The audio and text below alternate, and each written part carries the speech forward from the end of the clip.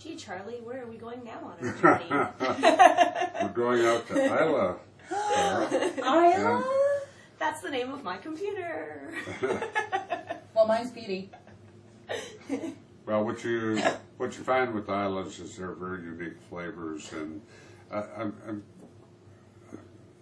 going to tell you something, and I want to see or ask you something. I want you to tell me what you think the answer is. Okay. On I didn't Isla, realize we were going to be pop quizzing here.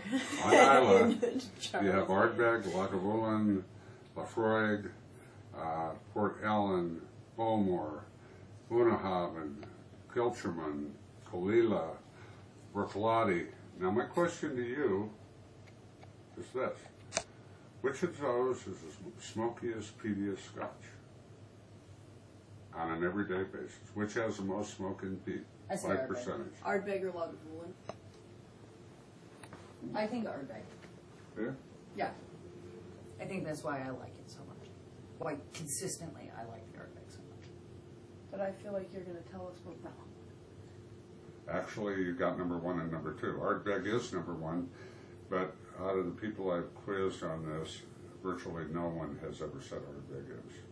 Really? I mean, that seems fairly, like And I I'll said, tell it's you either why. Ardbeg or Lagavulin. I'll tell Well, you. it's I'll tell you why, and no one would probably guess this one as number 2. And the reason I say that is, on Islay, the smoky peaty scotches that are made to be smoky peaty, there are several distilleries that literally try to refine that out on Islay. So, in particular, Bunnahabhain and Colilla take out a good percentage most of the time of the peat and smoke. But, and so does Bowmore in some cases. But most people don't guess them as number 1 or number 2. And Because they're delicious. basically, because they're so well integrated, Yeah. that people don't realize that they're drinking the peatiest Scotch. But in terms of an everyday Ardbeg, it's 55 parts per million peat. The next closest one is this one, which is 30 parts per million. And then they drop off drastically. Right. Most people, for smoky, peaty, ugly, they guess Lafroig, which I agree with. 'Cause Yeah. It's not very well integrated. it's medicinal. It's medicinal. It's medicinal. It's not. It's okay. I'm gonna do something that I shouldn't do here, but I find that Lafroig is very categorized, as in when you taste it, there's this taste, and this taste, and they're all shoved at you, which some people might enjoy a lot. I prefer this movement, this slow flowing movement through the taste. That's very good. Actually, that is what they do. And they do have a following, there's no question. Yeah. There are kids in Scotland that grew up on Lafroig and won't drink anything else. This is a relatively new Scotch from Lagavulin, and you'll meet some of the nicest people there that you've ever met in your life. Ian, who runs the distilleries, is about 5'5". I could tell you story after story with him, but you know my wife's an HR vice president of a bank, so you have to be very careful what you say around her, right?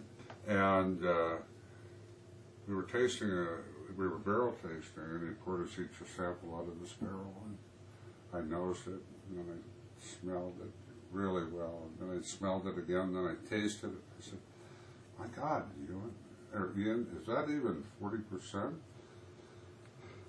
And he said, "Exactly 40. We call it Our Lady's Dram." To it, my wife bristled. Of course she did. Of course she And, did. I love that. But at that particular point, it was a very soft, very, well, let's just put it this way. You get Scotch, and they monitor their barrels. Right. Because once they go below 40, they have to be blended. They have to be vatted. Yeah.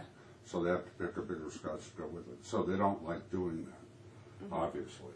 Because if you say this is a blended Scotch or vatted Scotch from Lagavulin, people aren't going to like it as much as a single malt. Okay? So they try not to do that. But this one was right on the cusp, and they were just bottling it. I love Islays because it's the perfect way to show people that color really doesn't mean anything. Because Yeah. they're the biggest flavors you get, and they tend to be very, very light. Yes. Let's Whereas take a close look at this. Yeah. So, we've been looking at some other scotches that are really deep color, and they've been. Well, I mean, just this last Yeah. one that we tasted, Which crazy was deep color, which is delicious. delicious, but very mild in flavor. I mean, strong, sweet flavors, but not. not this heavy smoke.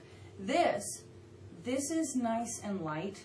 It looks like it could be safe for an Islay. Smell it. Yeah, what you, Oh yeah. It's not gonna be that's safe. big. That is smoke and peat those are my two and favorite. a little bit of sugar. On an everyday basis, those are my two favorite scotches on Islay are Ardbeg and Lagavulin.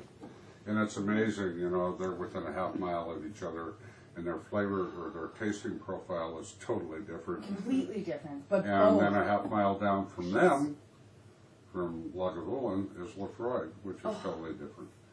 But this, to me, is a great whiskey. okay, That is- I want to taste this now. Smoke and spice and peat and Love. a little bit of, I just tasted it, and a little bit of citrus and nut and caramel. That is a great Islay. It's a campfire waiting to happen. It's my a camp. God. It's cooking over a campfire. It's I'm cooking getting pancakes over a campfire. Okay, this is what I'm getting because of that touch of spice. I'm getting a certain time of the year in New Mexico when they roast the chilies on open campfires out in the fields. That's the smoke. It is that a little bit spicy smoke. Yeah, in Hawaii they make, that's where I'm from, they make huli huli chicken is what it's called, and it just means turn chicken, and they roast it on a spit, and they sell them for, they do big fundraisers with them, and so you just have this parking lot filled with smoking, cooking chickens, and that's, it tastes like that, like this sweet smoke. It's wonderful. Well, I want to thank you, ladies, for coming to Thank you, Charlie, for doing this with us. my man cave, and I hope to see you again soon. Doubtful. And there's the season. Well, now we know where you live, so, you know, we're just going to be knocking on your door.